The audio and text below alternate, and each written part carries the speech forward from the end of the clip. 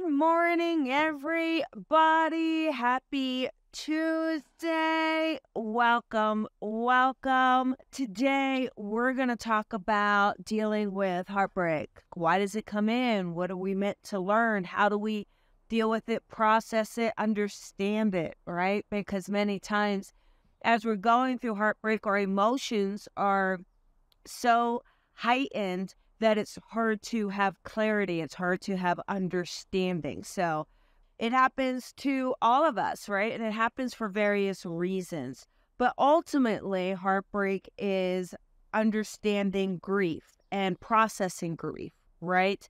Because through the heartbreak is through loss, right?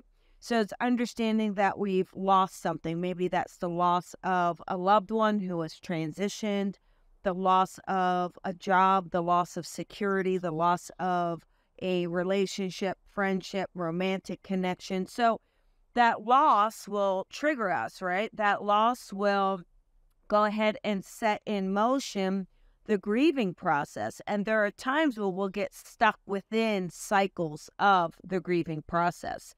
So how do we really work through that, and how do we understand it? First and foremost, it's really one of those things where to have loss is also to have new beginnings. It's a cycle, right? Life is a cycle. The physical experience is a cycle, one for us to process. We evolve, we grow. So through the loss of a job or through a situation, maybe a relationship, it's understanding that really whatever you needed to learn or the lessons from it have really come to their point to give you an opportunity to move forward, giving you an opportunity to cycle through. So sometimes the lesson is learned in the breakup or in the loss of the job, right? Maybe it's something there for us to learn through losing it, that we find ourselves or find our purpose or find our next steps. So it's that silver lining, blessing in disguise, right? So understanding that. Now, the loss of a loved one is always difficult, right? It's not an easy journey, but it is really also understanding that they have graduated. Your loved one has graduated. They get a chance to have their soul experience and evolve on a soul level. So that in itself is really a beautiful blessing as well, even though we may miss them in the physical realm.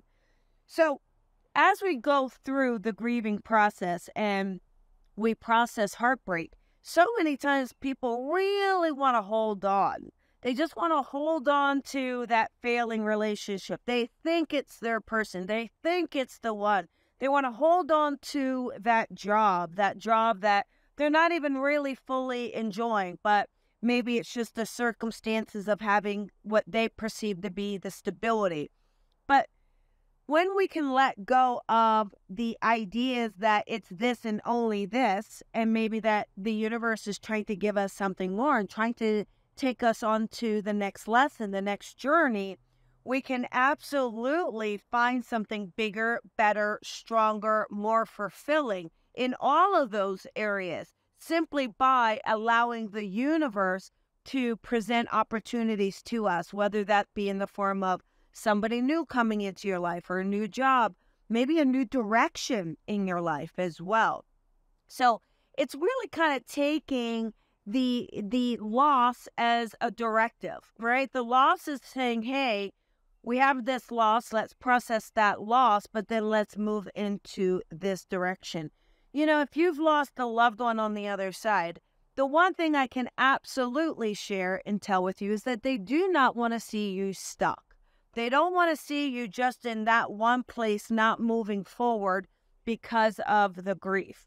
Now, of course, you're going to have your grieving process. We all do. And that grieving process is important. It's important to allow yourself to heal. But healing also takes proactive commitment. It's about you being proactive towards your own healing as well.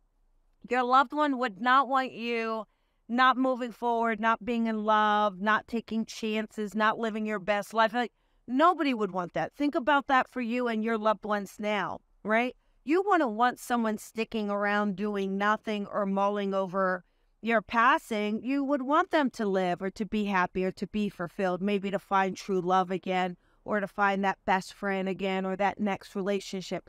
So understanding that and understanding that it's a beautiful celebration, maybe that will help move through that heartbreak that we get from that loss of connection, that loss of relationship, that loss of safety. Sometimes what we are attached to is the safety and the comfort rather than the idea of this being the best that there is for us. And when we can say, hey, wait a second, what does the universe want to bring in for me? What opportunity will be coming forward? Are you going back to school? Are you looking for a different job? Are you having an opportunity to live your purpose more deeply and meaningfully?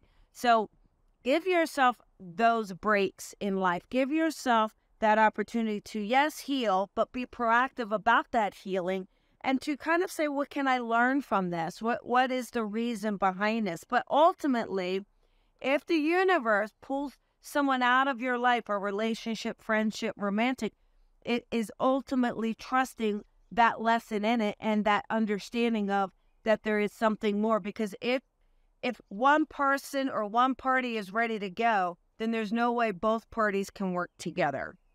So ask yourself, what is it I'm meant to learn? How can I grow through this? How can I surrender to the universe to allow them to do their part as to what they want to bring for my next steps?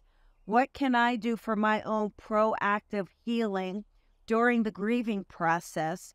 And how can I tap into my highest self to give myself the best opportunity for the most fulfilling and amazing life?